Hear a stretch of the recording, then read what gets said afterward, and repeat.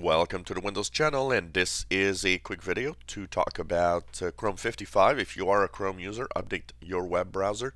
Chrome 55 was released, and we are now Monday, December the 5th. Chrome 55 was released to the stable ROM basically this weekend, and it has a few new things. Well, not really a lot of new things compared to other Chrome browsers, but mostly the way that it handles certain content. So by default now, it defaults to and always to HTML5 on web pages. But of course, if a web page is Flash only, it will revert to Flash. It has an auto detect if you want, but it will try to use HTML5 the most of the time.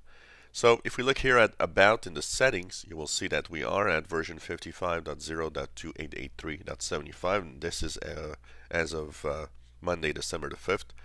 And one notable thing about this also is that when you are on a website that actually has Flash, it will remember the information. And of course, you can also click on the upper left on a website that has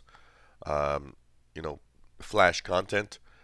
There will be a little down menu that's going to say and ask you if you want to use Flash, or if you want to block Flash for a website or stuff like that. One thing that they are supposed to have done also is they've kind of managed to tweak the JavaScript engine in this version of Chrome, and that JavaScript tweaking and the different little tweakings that they've done also in here is apparently going to make Chrome 55 consumption of RAM up to 55 or 50% more efficient. So here you see that Chrome, for example, is using 68 megabytes right now. So apparently it will be better, and it is something that a lot of users have been asking for. So it should be more efficient, should be a little faster, and they say that it's mostly because of tweaks on the V8 JavaScript engine. So apart from that, of course, nothing much. It is still a great web browser, and as you've seen the numbers of my news bulletin last week, it's 55% of all browsers in its market share. So it's a very, very popular browser, and it is one step closer to slowly getting rid of Adobe Flash. That's really something that they want to focus on.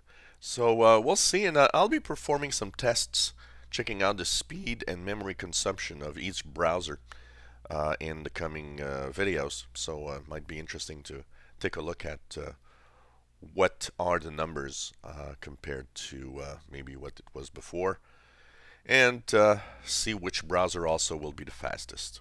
So check it out, Google Chrome 55. If you haven't done so, you can go into the three little dots on the upper right corner, go into Settings, then you go into About, and here you will have the option to upgrade if you haven't upgraded already.